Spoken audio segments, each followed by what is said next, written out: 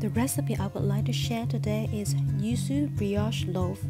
Originally, I want to buy brioche for making French toast last week, but I couldn't find any, so I decided to make it myself. Brioche is a very rich and heavy bread made with a large proportion of egg, milk, and butter. In order to match with this aromatic and buttery bread, I added a little bit of Yuzu Peels to provide some fresh aroma at the background. To make this bread, a dough needs to be prepared the night before and chilled. First, we need 1 whole egg and 1 egg yolk. The egg needs to be large, which weighs at least 55 grams, and the egg yolk weighs no less than 20 grams. And then add the milk into the egg, and their total weight is 160 grams.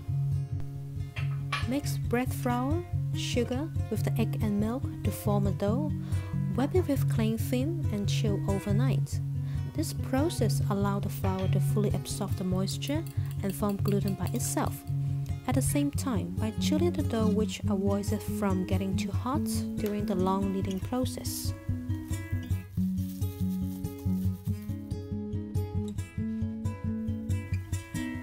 In the next morning, mix in the salt, butter, instant yeast, and yuzu peels. Cut the dough into pieces, which makes it easier to incorporate with other ingredients.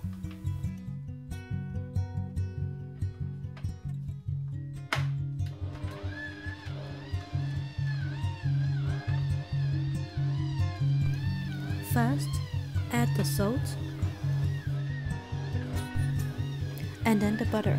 Since the weather in Hong Kong is quite hot, I didn't soften the butter by bringing it back to room temperature. I just cut it into thin slices to make it easier to incorporate into the dough. Wait until the butter is fully incorporated into the dough before adding the instant yeast. The dough will become very soft and wet. Don't be tempted to add more flour at this point. Just keep kneading and scraping down the dough on the edge of the mixing bowl.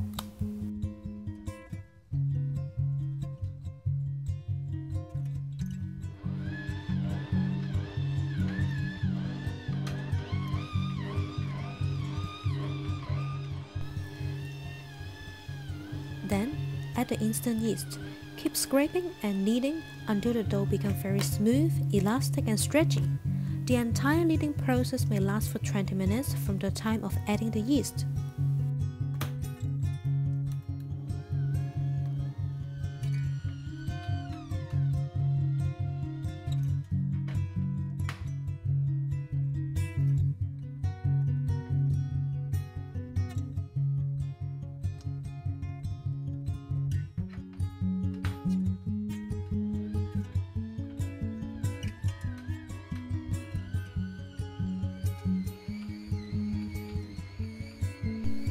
How can we judge the dough is ready? When the dough becomes very elastic, it will stick onto the little pieces of dough on the wall of the mixing bowl and shrink it back to the main dough. This indicates the gluten is fully developed and the dough is ready for the next step.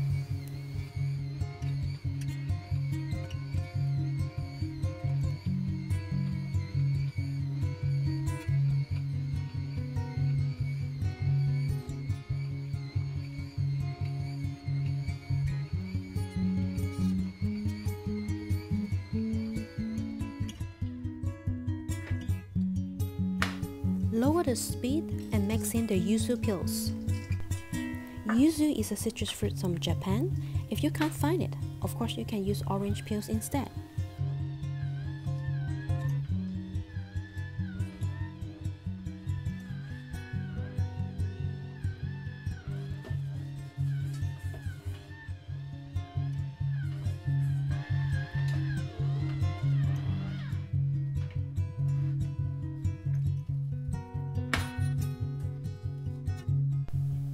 Taking out the dough, and your mixing bowl should be clean like that.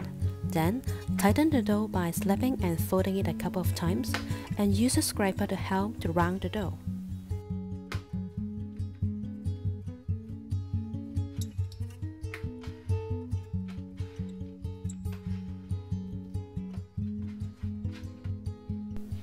Brush another bowl with some butter, place the dough inside, and cover with cling film. Let it ferment for 1 hour.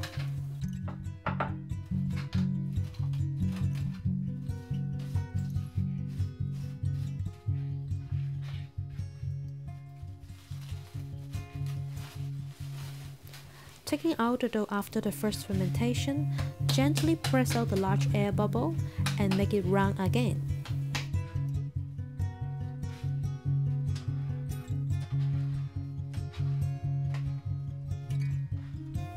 After that, put the dough in the refrigerator one more time. Let it ferment at low temperature for at least 2.5 hours. It will avoid the butter from melting, and the long fermentation process will allow the flour to fully absorb the butter. And a cool, firm dough will make the final shaping much easier.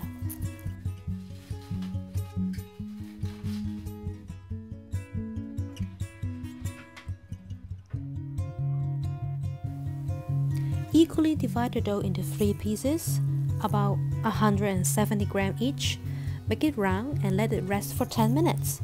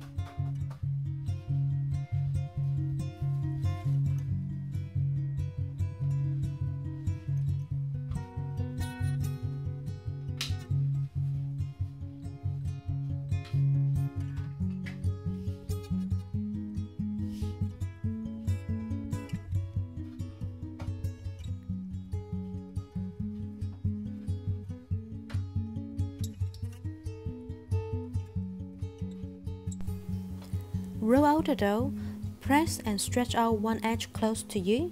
Roll up the dough and pinch the edge to seal. Rest for another 10 minutes.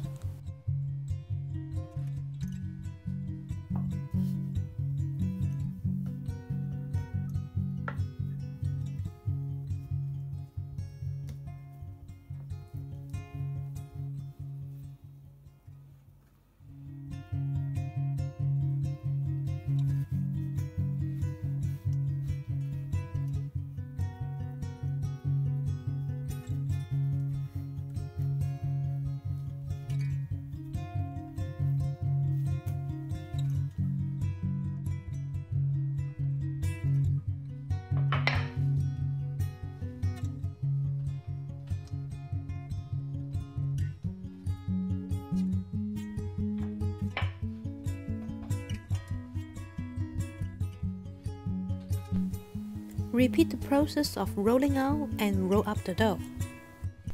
Place the dough in the mold with the sealed edge facing down, cover with a damp cloth, and let it proof for about 2.5 hours.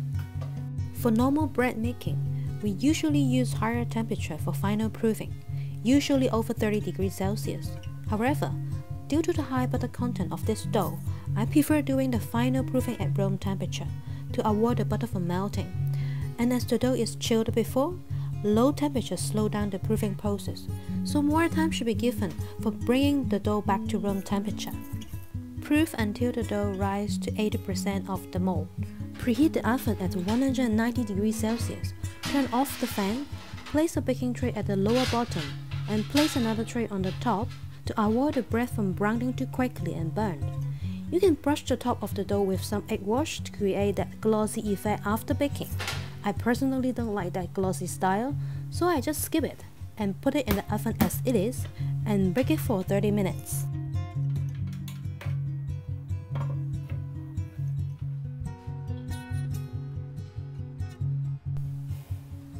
My entire house smells so buttery. Of course, you can enjoy it just like that, or toast it and spread with even more butter. The bread is so rich and tasty with all this egg, milk and butter, and the yuzu peel will cut off the greasiness and leave you a citrus and refreshing aftertaste. However, don't forget, originally I want to buy brioche for making French toast. I think it never goes wrong by adding more sugar and butter.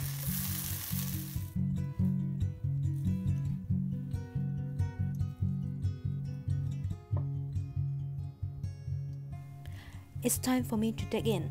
I hope you like this video. Thanks for watching. Bye.